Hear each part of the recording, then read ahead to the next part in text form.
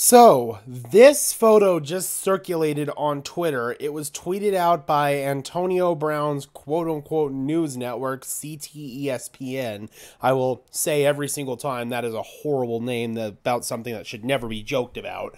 But this photo came out, and you can see these triangles on this stripe down the helmet, which is a common theme in this Denver Broncos new uniform, but I do not think that this is an actual helmet at all.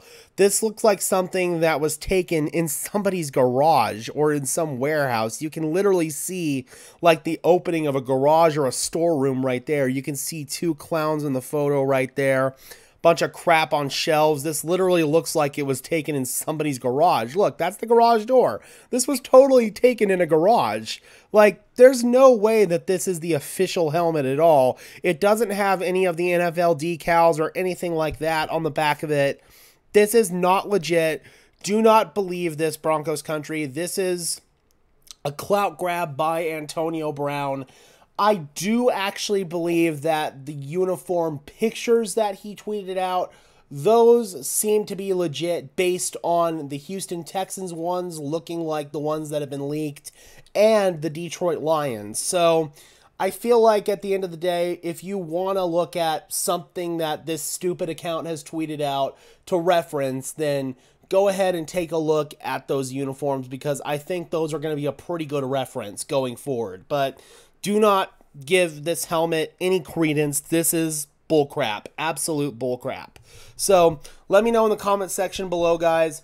Hopefully the helmet will look a lot different than this, because even if this weren't bull and this were real, then they absolutely botched this. But again, with this being a garage in the background, it looks like something that some fan spray painted, and it doesn't even look like the shell of an actual NFL helmet that is used today. So this absolutely looks like something that a fan made up. I don't know how they got this patch right here with the triangles on it, but according to Mile High Mario, the patch down the middle, the stripes, looks a lot better than it did before, and there's no way in hell it could look like this and Mario would claim that it looked better than it did before. So yeah, guys, don't buy this at all. Alright everyone, be sure to leave a like on this video, as well as subscribe and ring the bell so these videos appear in your notification feed. I would really appreciate it, guys. Those are two free and easy ways to show your support, helps tell YouTube's algorithm to push us out, and helps us get seen by more and more members of Broncos country just like you and me.